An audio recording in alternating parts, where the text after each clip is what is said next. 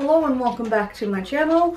I'm Colleen, and today I'm going to talk about all the Canadian books that I own, that I have read, and a couple that I don't own that I remember that I have read. So let's just get right into it. These are going to be in no particular order. They're just however they're stacked on my table. So I guess we'll start with A Stranger in the House by Shari Lapena.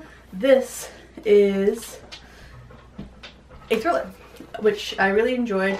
It was the third thriller that I've read, and Shari Lapena is a Canadian. It is all about this couple who lives this seemingly idyllic life, but it's not all that it appears to be.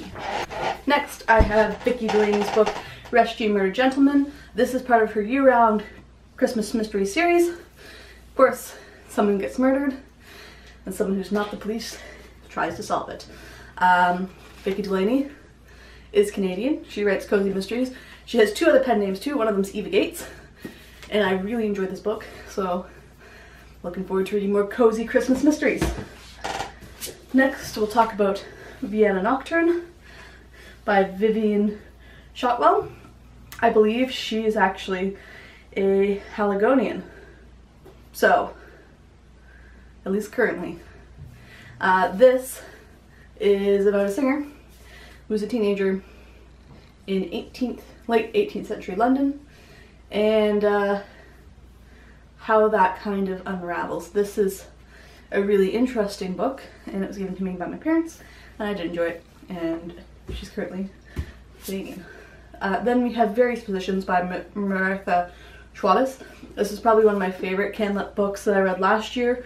It takes place in a ballet school, and it's about teenagers discovering their sexuality. The best description that I have read for this is by Lynn Cody. She has a little blurb here on the back of the book, and she says, "The ever-shifting fault lines between sex lives and sexual objectification of teen girls are traversed with the artful nuance of precision of ballet itself, a gripping and unflinching novel." So this one is really good. I really enjoyed it. And now we're gonna move right along. Next, I have Station 11 by Emily St. John Mandel. This is all over BookTube, so I'm sure you've heard of this. I read it last year and absolutely loved it. Emily St. John Mandel is from Canada, though I believe she's living in the States currently. And this book is set part in Toronto and part in the end of the world. And it centers around Shakespeare. So you have the beginning of the book opening with them putting on a play of King Lear, and a character dies. Then the plague happens, and then you have this group of traveling performers who are going around performing orchestrated music and Shakespeare plays. So this was really good. I'd highly recommend it. It is Canadian.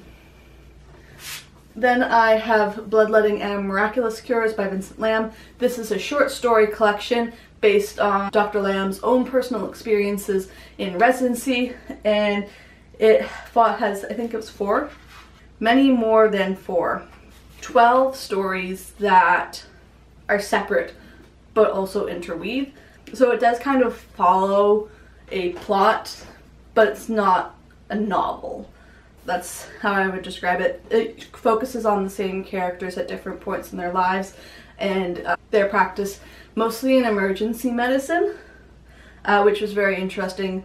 Of course, I work at a hospital, not as a medical professional, as an administrative professional, but this was a really super cool book, and I would love to recommend it to everyone. And it won the Scotiabank Giller Prize, and yeah, I would highly recommend it. It was a fantastic book. Then I have Rue by Kim Thúy. This is a fantastic lyrical novel about what being a Vietnamese Canadian is like, what it was like traveling from Vietnam during the war to Canada, and it also talks a lot about motherhood as well, which I found very interesting. As you can see, it's just a short little thing. I would highly recommend it. This book won Canada Reads in 2015, and it was fantastic. A theme that you may notice as we go through these books is that a lot of them won awards for Canadian literature. I'm not saying that's why I bought them, but it might have been a contributing factor. So then I have Us Conductors by Shawn Michaels, and this of course was also a Scotiabank Giller Prize winner. This one was like partly a cover buy, as you can see it's super pretty and it's great, but it's also, the story was really cool. It was about Lev Terman, who invented the theremin, which you may know from the Star Trek theme song, and about how he was in love with a girl named Clara, and how that all progressed, and how his earlier life in Russia, being an inventor, meeting Lenin, and then coming to the States and then thinking that the theremin was going to be this great weapon that could turn the States communist, was in there. It was very interesting seeing him being the spy when it wasn't really something that he really was himself. I hope that makes sense to you. It definitely does make some sense to me, put that way, but it was just an absolutely fascinating read. Definitely not one of my favorites, but Shawn is Canadian, so he's on the list. Then we have one of my probably favorite Canlit books that I've read, and that is The Better Mother by Jen Sookfong Lee. It's just an amazing story. So it follows two different storylines. One is of a poor family who lives outside of Vancouver in a farming community during the Depression. And then you have the story of a young second generation Chinese Canadian gay man who's living at the height of the AIDS epidemic. So it's just an absolutely fantastic book. It really raises a lot of questions about motherhood and the way that we view our mothers, and I would highly recommend this one. Then we have 15 Dogs by André, Alexis. This book won the Giller Prize. It was also the winner of Canada Reads last year, although my book cover here does not have that brand on it. This is kind of a mythological book. It starts off with Hermes and Apollo talking in a bar about how awful humans are and wondering if another animal had human consciousness, would they inherently be evil? So they go to a vet clinic and give 15 dogs human consciousness. All the dogs die. So I didn't like that book very much. I mean, it's philosophically interesting, but I did not enjoy it. Then I have Birdie by Tracey Linberg. This was one of the 2016 selections for Canada Reads. This was a fantastic book. It's about missing and murdered Indigenous women and all of the issues that they have sometimes within their community. It takes place on the West Coast, and it's about a girl trying to find out what happened to her mom. It's just a moving book. I found it harder to read than some of the other books. Just the style was a little bit jumpy, but it was highly enjoyable, and I would recommend it. Obviously, it's also written by an Indigenous author, so, you know. And then finally, for that stack, I have the Juliet stories by Carrie Snyder. This is an autobiographical novel based on her experience growing up in Nicaragua during its post-revolutionary war. Her parents were peace activists, and I think that's about all that I want to say about that. This was not one of my favorites that I read. It's told through a child's perspective, which might be why, but it was a book that I read by a Canadian author. Okay, then I have the two Margaret Atwoods that I have read. I have The Handmaid's Tale, which I don't think I really need to give you a description of, and Alias Grace, which I also don't think I need to give you a description of.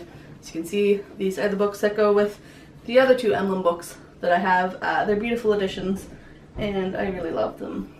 I think it's really clever how they did this with that one. Anyways, so that's my Atwood.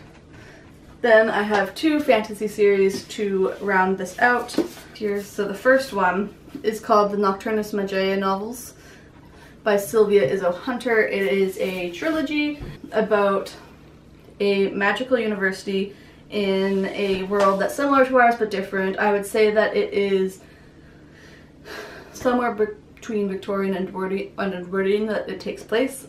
And it's about primarily this boy who witnesses some bad things, gets taken to an estate where he meets Sophie. The boy's name is Gray. He meets Sophie, who he falls in love with, runs away with, and then there's some discoveries, and then the rest of them happen. So we have the Midnight Queen, Lady of Magic, and A Season of Spells. It was an absolutely entrancing series. I really, really love this and highly recommend it. Just a great, great series. I'm really looking forward to seeing what else she writes, because it was just so fantastic. Then, and finally, for the books that I have with me today, I have Seraphina and Shadowscale by Rachel Hartman. She is a Canadian. This book is, or these books, the series, this duology, is about dragons. So it's super cool. It's very highly politically motivated and explores a lot of different cool politics things. And it's just fantastic. Would highly recommend reading this series. And yeah, so that's all the books that I have with me. So I'm going to go through this few books that I don't have with me. First, we're going to go with The Break, which of course, if you've been following me for a while, you know is my favorite book. That's written by a Canadian. It is, again, about missing and murdered Indigenous women. It starts off with a sexual assault and then goes through different members of a family to kind of unravel what happened, who it happened to, and what's really going on in this community.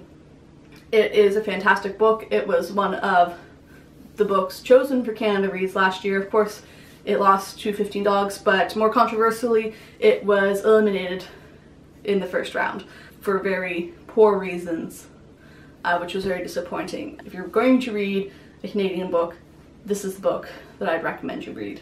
Then I also have Obasan by Jo Kawaga. I don't know how to pronounce her name, I'm very sorry. This is about the Japanese internment and how it affected the generation of children who were growing up in that environment. Here on the East Coast, we don't learn a lot about the Japanese internment. It's not one of the big things that we're taught about in school. I hear it is on the West Coast, which makes sense. So I didn't know very much about the Japanese internment before reading this book, though I did know it happened. So I would highly recommend this book. Also fantastic. Both of those books I have lent out to friends currently, so hopefully I'll get them back soon because the rest of my books are missing them.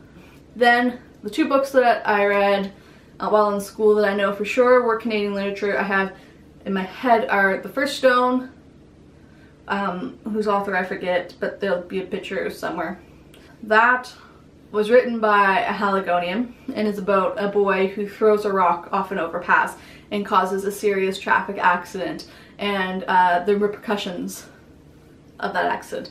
It is a YA novel, so some of the things that happen in it are typical YA and would not happen in real life, but it was a really, really beautiful book and I did enjoy it when I read it. And then I have another one that comes to mind. I believe it's called Lures. I can't remember who it's by, and I believe this one takes place in Labrador and is about a girl who's trying to break free of her family, but it is also about the damage that the priesthood created when it molested small boys. So that one has a lot in it. I still don't know how I feel about it, even though it's been, gosh, 10 years about since I read it, but it's a book.